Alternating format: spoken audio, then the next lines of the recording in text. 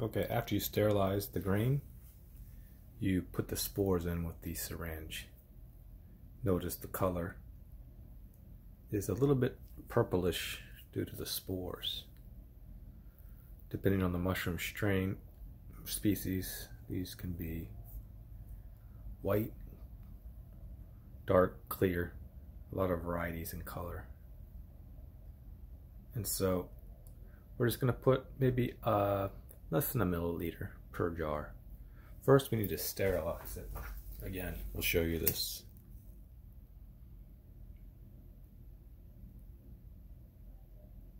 Once the tip is red, you've incinerated everything on the needle. And it's sterile. That's all you need to do.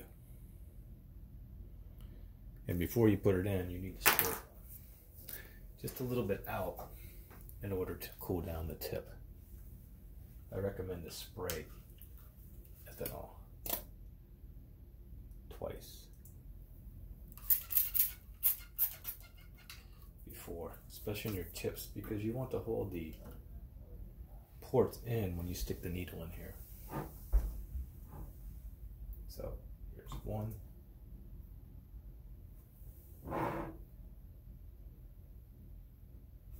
Two.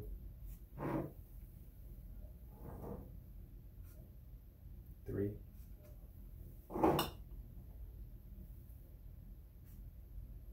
Four. If you're going to do more than four, re-sterilize the needle. Also, if you're done, re-sterilize it.